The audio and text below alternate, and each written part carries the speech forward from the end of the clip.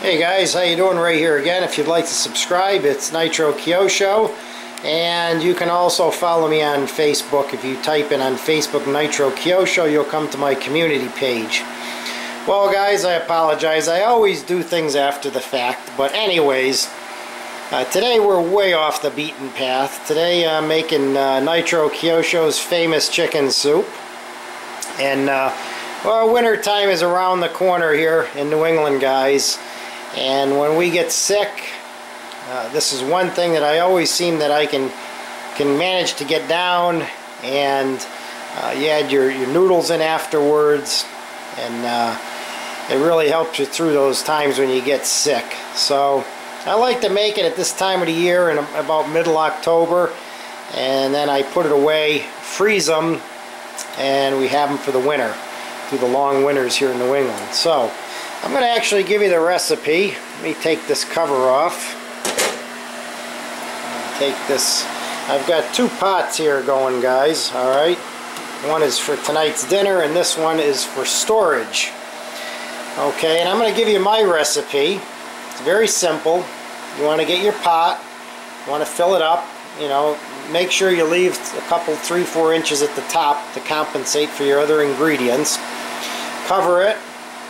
Get it to a rolling boil, okay, and then once it's at a rolling boil, I like to use split chicken breast with the bone, because I think the bone adds more flavor, okay, and excuse me, you put those in after it's a rolling boil, and you leave those in for about 30 minutes, and then once the 30 minutes rolls around, that's when you add, I like to add carrots chopped up, celery chopped up, and depending the pot size you're using. This is a big pot, so I use 2 medium onions, because remember, you're not making onion soup. So 2 medium-sized onions. I like to cut them in half because they cook better that way. Alright. And as far as the other stuff I'm using, just basic salt, Italian seasoning, and some black pepper. Now, all of these use at your leisure, guys, but don't add too much salt, because you can't take it out, but you can always add more to your dish after when you're eating if the person wants more salt, or you know.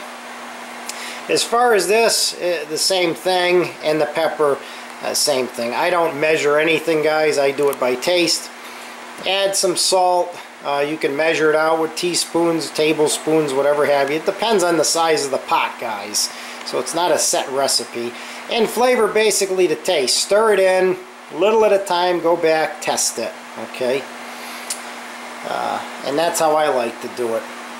As far as storage, I like to use these old Regot containers. As you can see, I got a whole pile of them here ready to go for storage. And the reason I like using these opposed to Tupperwares is because one of these is like perfect for one person to eat. Okay, and then you add your, you know, chopped up spaghetti or thin spaghetti or linguine or noodles, or I like to use flat egg noodles, whatever you want, you know, that's up to you. But I cook those when I take these out and I defrost these. Then I cook the noodles separately, and then I heat these up separately in another pan and then put them together, because you don't want to cook the noodles now and freeze those in there. That will not work out good. But these are the main ingredients I use, very basic. Like I said, I like to use the split chicken breast with the bone, okay, because I think it adds more flavor. Now, half hour rolling boil, you put your chicken in, okay, you let that go for a half an hour, okay, once you got it rolling, the water, it's boiling, and once the chicken's in there for a half an hour, then you're going to add all your other ingredients at the half-hour point of the chicken cooking, and then it'll all cook for approximately 1 hour. The whole thing takes 1 hour to cook. And what I like to do when I'm done is I take the chicken breasts out and let the water stay on the stove, and then I separate all the chicken off the bone and put the chicken pieces back in, and then I just throw the bones out after that. But I leave the bones till the very end because it definitely does add flavor, guys. Okay? just stir this up a little bit.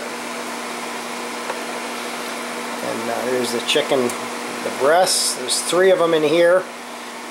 Okay, and then there's 1 in that one there. So basically, a lot of it is, you know, you got to use your head, guys, by the pan size. This is a large pan, so 3 chicken breasts. This is a smaller pan, so I'm using 1 big chicken breast. And that's basically it, guys. You know, once you strip the chicken off at the end and put it back in, you let these cool down, and then you freeze them, and then you got hot chicken soup to have all winter long. So that's my recipe. That's how I do it, guys. And thanks for watching. And like I said, flavor. As far as the flavors, you got to add the salt a little bit, stir it in, test it, a little Italian seasoning, and a little pepper. You don't want to put too much pepper because you don't want it hot. Okay, so basically a little at a time, test it. That's how I do it. I don't work off of really, I take a basic recipe and then I kind of work off of it. So anyways, that's my recipe for hot chicken soup. And hope you like it, guys. Try it out. We'll talk to you soon. Thanks for watching.